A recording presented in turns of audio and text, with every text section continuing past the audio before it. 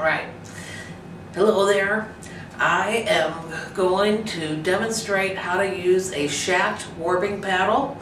I've got 10 threads threaded through it already, and I've got this rig here for all of my cones of cotton. I'm using 8-2 cotton, and I've got 10 threads, and they get threaded it's a slot and a hole threading, so there are 10 threads, and as you move or you flick the warping paddle up and down, you get a different cross. So to begin, we open up our cross and we place it here on a beginning peg. And I'm going to use my hip to hold the warping mill still, and I'm going to come and move the threads in the paddle over to the side, and I'm going to place the cross over the middle peg. Then I'm going to flip the paddle to the other side and open another cross and put that cross over the peg and the end of my peg holder, or cross piece, I guess you might call that. And so now I also want everybody to notice that all the threads are coming in from my right into the pedal and coming out on the left. So as I hold the paddle, I hold it in my hand with my thumb around. So I've come over the peg, and I'm also splitting the warp as it comes over the crossbar. Now I've come off the peg and split the warp over the crossbar, and just so that you can see by moving my hand back and forth how the openings get created. But that doesn't really even matter right now, except that to show you that's kind of how I'm holding tension with my fingers in the back, and you just kind of do like that. That's the motion. So, but now my fingers in the back are also keeping even tension on the warp as I wind it, and I'm going to wind a 7-yard warp, and my mill is 2 yards around. So this is 2 yards. This is the beginning of 4 yards. 2, 4, 6. And then now I'm getting to my last peg. And when I get to my last peg, this is part of the trick. We've got, it's just like when you're using your warping board. When you get your last peg, at one end, and well, with the warping paddle especially, we're going to go over 1 and under 2, and notice that I'm going and winding around in a counterclockwise fashion.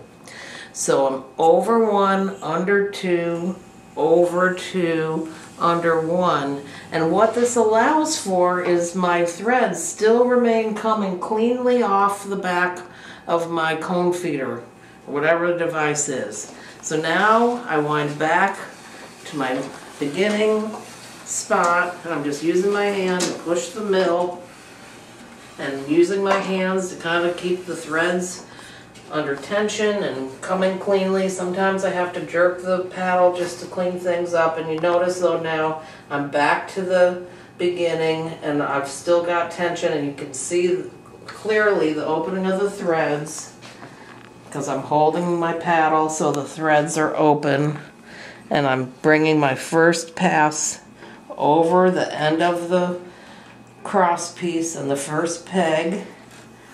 And then I'll pull the threads to the side, and you need to come over here perhaps and see I hold the threads over the first peg. Now I'm going to flip the threads to the other side so I have my cross, and on this end, and this is the big trick, on this end we go clockwise around the peg. So we go clockwise around the peg, and now we make, after that, now we have our new opening here.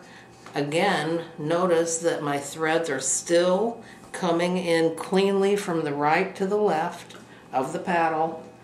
But so now we've come around the last peg. I've got my opening. It goes over the first peg. Flick my hand. I got my other opening. It comes up over that last peg, and now I've made my 2 crosses and I'm ready. Here's my cross. This is my, they call this a false cross, I think, or something. And then and we're ready to wind back to the right side. When we get to the right side here, at this end, again, we're going to go counterclockwise over 1, under 2, over 2, under 1. And what I want to note about this is that we're winding 10 threads at a time. So this is the cross where we will do our counting to keep track of how many threads we've got. And also, since we've got 10 threads at a time, some people also refer to this as the rattle cross, because if you're going to be laying your threads in a rattle, now they'll come off at 10 ends at a time. Maybe you're doing a 20 end per inch, or end per inch, project, so you might lay 2 sections in your rattle. However, I'm winding with 10 threads, so I can count at least there by 10, so that'll make it easy. So now I'm going to go back again one more time. Whoop, watch out, Ellie. To the very beginning. We'll do one last example of how to do the cross here. And notice I've still got my hands just holding those threads, helping to guide them in to the paddle, or warping paddle, because sometimes they get a little stuck, but that's okay. Now I'm back to the beginning. Use my hip to kind of hold the mill. Open the threads, got a nice clear opening.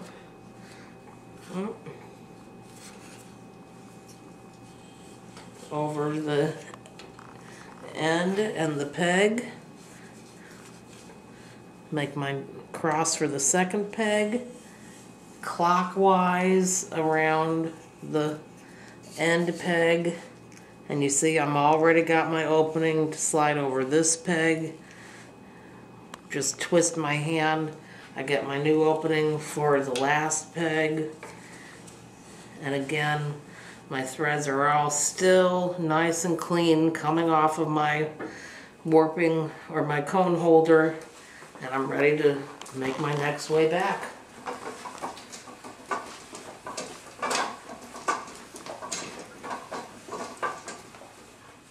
Over 1, under 2, over 1.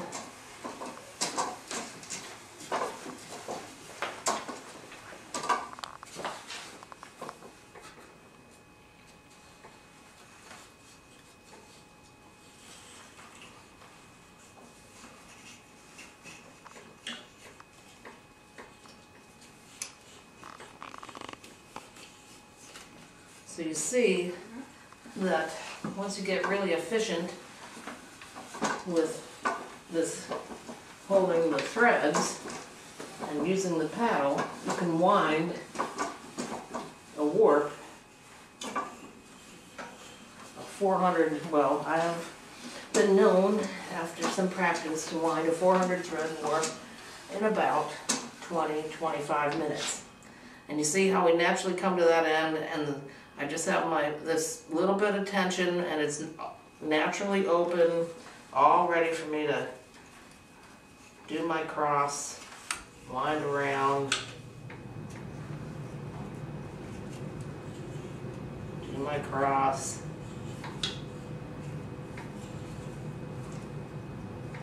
Oh. Alright, so now I'm at the end of the warp. I've got one more set of crosses to make. So open up my cross over the peg, do my second cross over the second peg, And I'm just going to wind around clockwise like normally do, and do it twice. And the next thing I got to do is, of course, cut my threads. So I cut my threads, and that'll hold them. And then the next very important thing is tie a knot in this thread before you get unthreaded from your paddle, because we don't want to unthread the paddle if you're winding multiple warps. Then I just lay my, generally what I do is I take my thread, loop it around my little thing here a couple times, and I just stick it in the end of this top of that cone, and lets my paddle stays right there set up and ready to go for the next one. And then I come back to the mill and I untie that little twist I did, undo that twist, and I take and open up that section. So now I've got my two sides, my cross is at the bottom, my two sides, and I just make an overhand knot.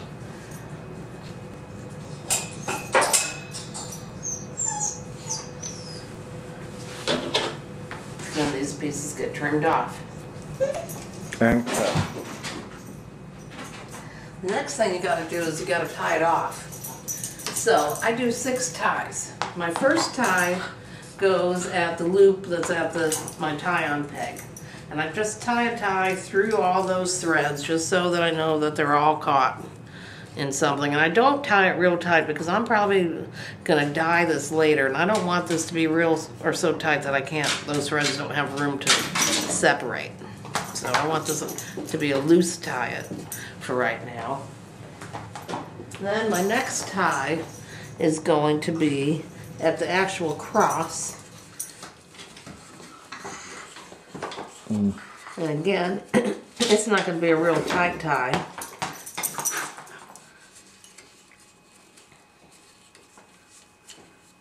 And I come up through both sides of the cross and just fairly loose, but tied in a knot so it doesn't come undone.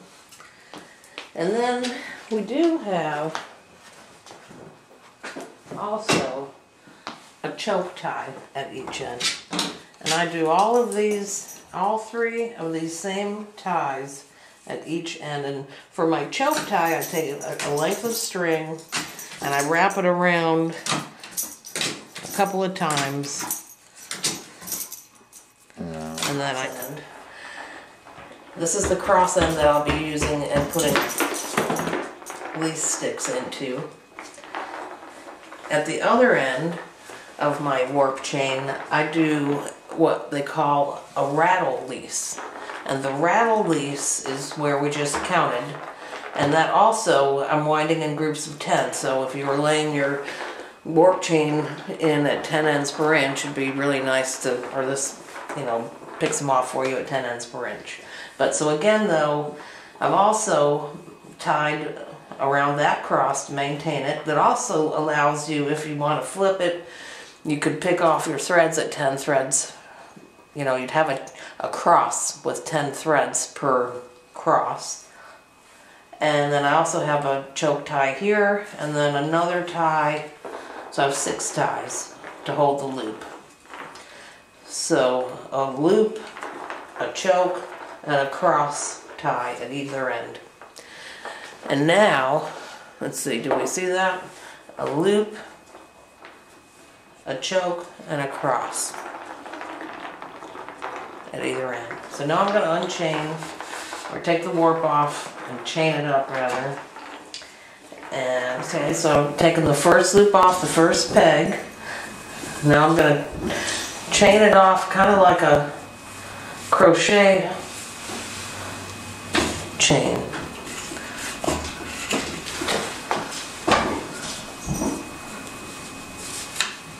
And as I go, I'll keep doing kind of a crank and yank because I want to maintain good tension as I chain off. And I always come in from left to right, not back and forth. I'm just going to kind of pull on my warp chain as I pull it up, or chain it off to make a pretty braid.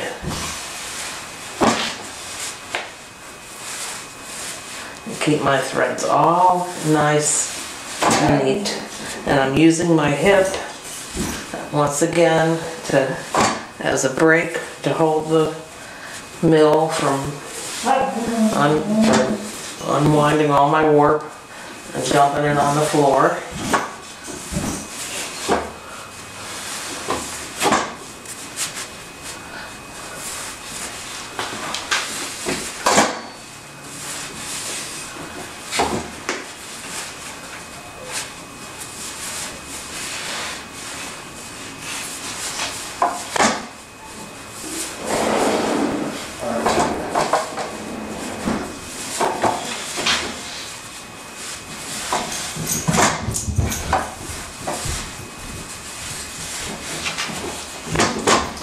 Here we are at the end of the chain, and I'll just lift this off, do a few more loops, tuck it in, and there you have it. 500 threads in about 10 minutes. 500 threads, 7.5 yards long. Hooray.